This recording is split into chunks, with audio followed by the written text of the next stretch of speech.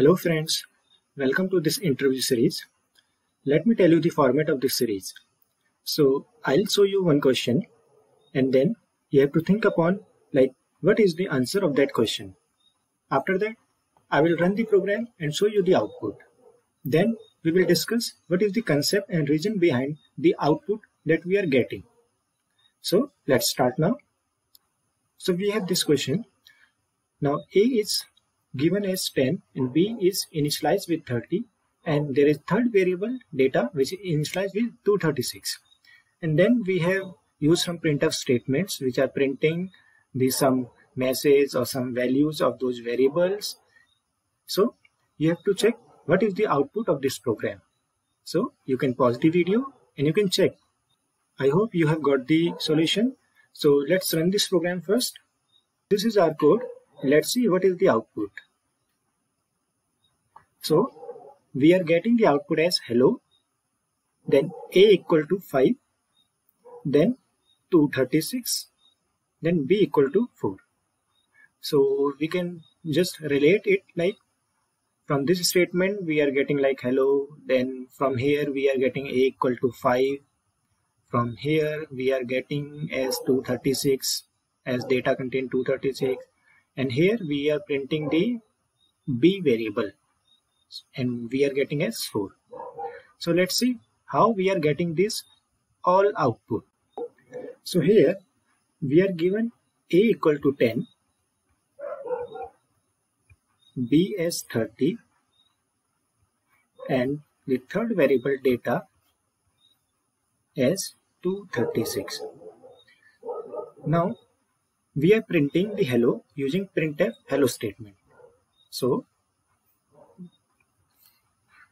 here we'll write our output.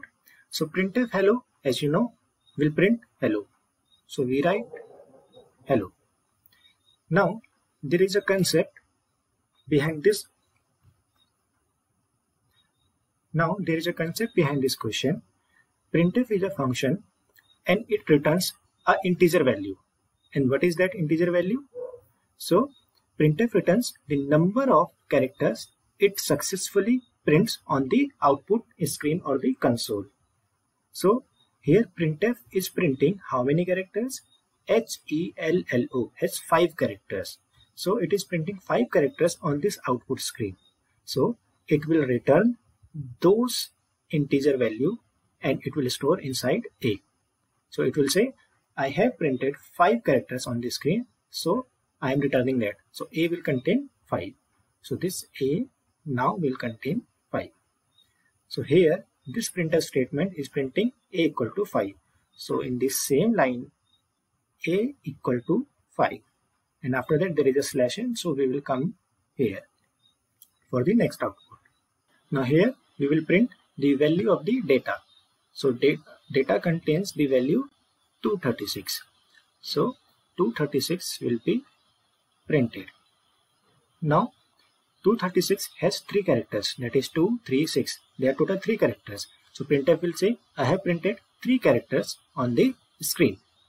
So it will return 3. But no, there is a space also here. So we have to see that space also. So actually printf has printed 4 characters. How?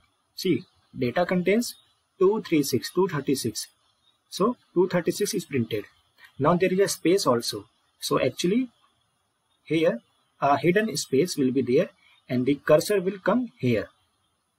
So total it has printed 236 and space. That is total 4 character has been printed.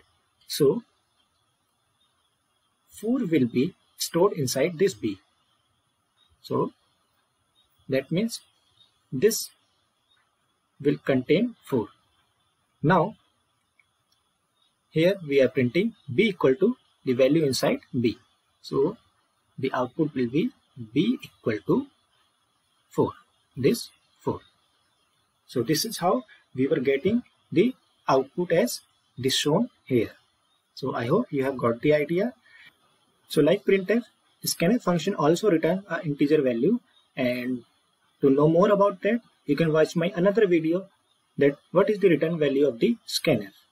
So thank you for watching and goodbye.